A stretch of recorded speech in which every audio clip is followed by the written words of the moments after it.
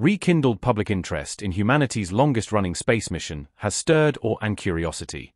For decades, we've believed our knowledge of the solar system was nearly complete, a finished puzzle where only a few pieces might still be missing. But space, in its vast and humbling way, constantly reminds us that our understanding is merely scratching the surface. Just when we think we've uncovered every mystery, when we believe our models and maps hold the final answers, new discoveries remind us how little we truly know. One of the most fascinating and mind-bending revelations in recent years concerns the Voyager probes and the nature of the vast region that lies beyond our solar system, a frontier so remote that it stretches our comprehension of distance, energy, and time itself. Launched in the late 1970s, the twin Voyager spacecraft, Voyager 1 and Voyager 2, have pushed the boundaries of exploration farther than anyone could have imagined. These spacecraft were not just engineering marvels, they were symbols of our ambition, curiosity, and hope. Voyager 1 has traveled beyond the heliosphere, which is the protective bubble created by the Sun's solar wind. This marks it as the first man-made object to enter interstellar space. But what's truly astonishing is not just that Voyager 1 escaped the Sun's influence. It's that our entire solar system, including the distant Oort cloud, a vast, icy shell of comets thought to surround the solar system, appears to be enveloped in an even larger bubble. This mysterious bubble is massive, stretching around 1,000 light-years across. Intriguingly, our Sun sits near its center. Could we be trapped inside this enormous cosmic structure? Is it a shell formed by past supernovae, or is it some kind of magnetic boundary? What does this mean for our understanding of space and our place in the galaxy? These are the questions scientists are now trying to answer. Voyager 1 was launched on September 5, 1977, from Cape Canaveral, Florida, aboard a Titan Centaur rocket. This came just weeks after Voyager 2's launch on August 20th.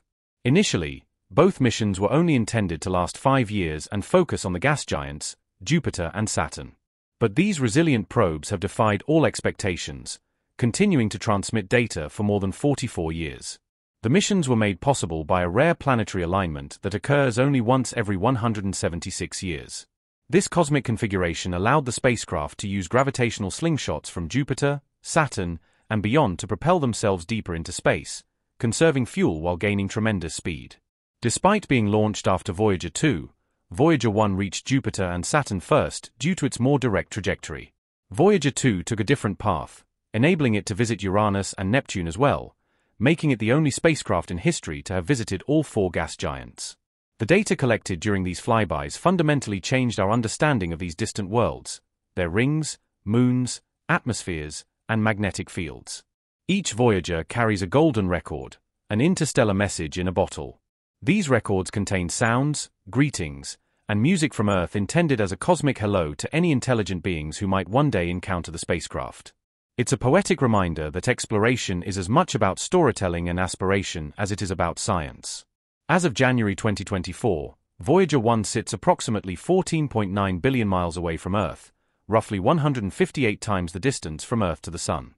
Voyager 2, while slightly behind, also achieved a historic milestone by crossing into interstellar space in November 2018, 6 years after Voyager 1 did the same in August 2012. Voyager 1's crossing into interstellar space was confirmed through data from its plasma wave instrument between April and May 2013. This instrument picked up a massive solar eruption that caused nearby electrons to oscillate. These vibrations allowed scientists to measure the density of the surrounding space, which turned out to be much higher than within the heliosphere. This confirmed that Voyager 1 had exited the heliosphere on August 25, 2012. Voyager 2's plasma data later supported these findings, cementing the moment as one of the most important milestones in space exploration. Although both spacecraft ventured into similar territory, their journeys revealed different data points. This raised compelling questions about how the Sun moves through the galaxy and how the heliosphere responds to its environment.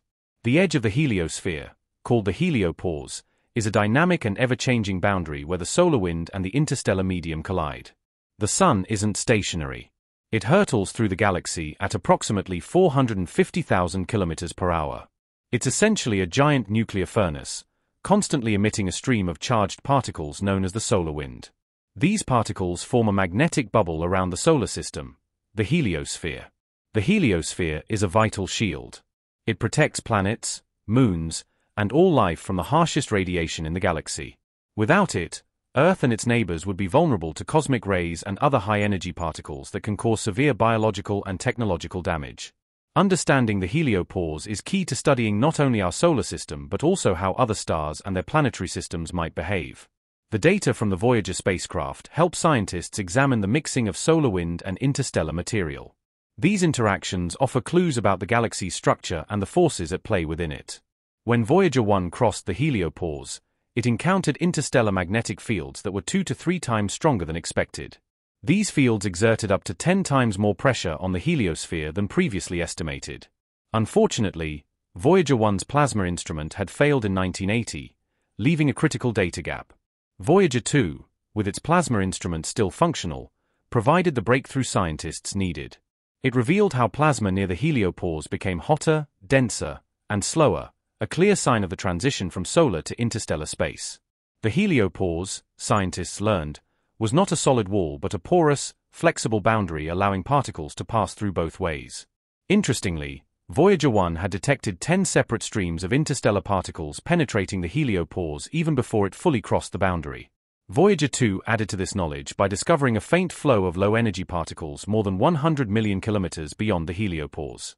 As the spacecraft approached the boundary, their data revealed a transition zone.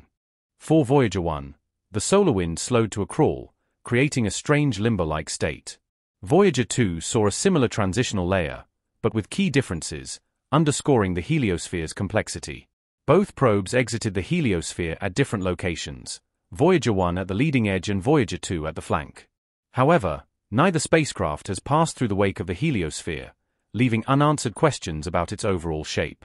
Some models suggest it resembles a spherical bubble, while others propose a comet-like or even glass-shaped structure. Current spacecraft cannot resolve this mystery. Even New Horizons, one of the fastest spacecraft ever launched, will run out of power in the 2030s, over a billion miles short of the heliopause. This limitation has prompted growing interest in developing a next-generation interstellar probe. More data points are necessary to fully understand the heliosphere's shape and dynamics. Without them, scientists can only speculate.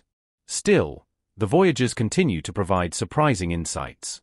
One of Voyager 1's strangest findings was a low-frequency hum beyond the heliopause. This hum is believed to be caused by oscillations in the interstellar plasma triggered by solar activity. Unlike the sudden bursts observed during solar storms, this signal is continuous. It suggests a more subtle and persistent activity within the interstellar medium than scientists had anticipated. By studying this hum, researchers can map the distribution of plasma in the far reaches of space. It also helps refine models of how the solar wind interacts with interstellar particles. The Voyager missions are teaching us that interstellar space is not a void, but a dynamic environment full of interactions. In the past, scientists could only detect interstellar plasma during rare events like solar eruptions. Now, thanks to the Voyager probes, they can study this environment in more detail and over longer periods of time. Even decades after launch, the Voyagers are making headlines. One such moment came in 2024 when Voyager 1 experienced a major communication issue. Its primary X-band transmitter suddenly stopped working, cutting off the flow of data. Engineers detected a faint signal coming from a backup S-band transmitter that hadn't been used since 1981. Astonishingly, this backup transmitter, dormant for over 43 years, sprang back to life. Designed as a fail-safe system, it proved the brilliance of Voyager's engineering. Though weaker and less detailed, the S-band signal allowed NASA to confirm that Voyager 1 was still functioning. This fallback system was likely activated by the spacecraft's onboard fault protection software, which is programmed to respond to malfunctions by switching to backup systems. However, the S-band transmitter cannot relay detailed telemetry.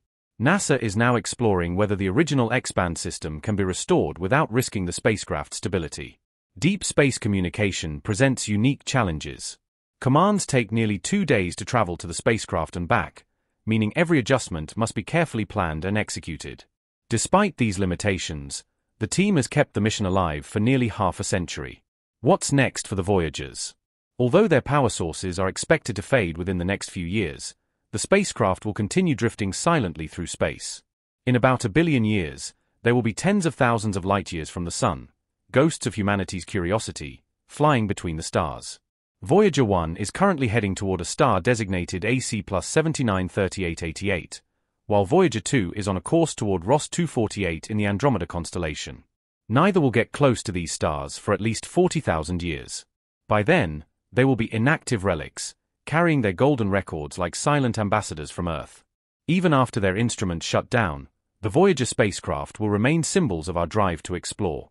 And perhaps the most exciting discoveries, those we haven't yet imagined, still lie ahead. As long as they travel, they will represent the farthest reach. They will represent the farthest. The awe surrounding the Voyager probes isn't rooted solely in their engineering or their longevity, but in the philosophical questions they pose. What does it mean for a machine, built by human hands, powered by radioactive decay, guided by 1970s technology, to outlast its creators and venture into an environment utterly alien to Earth? Voyager 1 and 2 are more than scientific instruments. They are emissaries of consciousness, whispering messages back to a species that might no longer exist by the time their golden records are ever discovered. They traverse a realm where no human will likely go for centuries, if not longer. And yet, through them, we've already arrived. Each byte of data sent back to Earth carries staggering value. The signals are unimaginably faint, billions of times weaker than those from a cell phone, and require the most sensitive radio receivers on Earth. The Deep Space Network, a collection of massive radio antennas located in California, Spain, and Australia, stands vigilant, listening for these echoes from the edge of the known. It is a reminder that even in silence, space speaks to those who listen long enough. Now, as both probes sail deeper into the interstellar medium, scientists are grappling with unexpected discoveries. Interstellar space was once thought to be calm and quiet, a tranquil ocean of nothingness between the stars. But the data returned tells a different story. This space is turbulent, filled with plasma waves, unexpected pressures, and an unseen magnetic architecture shaped by ancient stellar explosions. The idea that the Sun, our life-giving star, resides near the center of a vast, 1000 light-year-wide cavity, known as the local bubble, adds yet another layer of mystery. This bubble, scientists now believe, was formed by multiple supernovae over the last 10 to 20 million years. As these stars exploded, their shockwaves swept up gas and dust, hollowing out the region in which our solar system now floats. In this sense, the Sun is surfing a cosmic wake left by dead stars. But is this protective bubble merely a relic of the past, or is it still evolving? Could another supernova reignite the chaos, compressing the heliosphere, bombarding us with radiation, and altering the cosmic climate? More tantalizing still is the possibility that the bubble's edge may not be symmetrical or stable.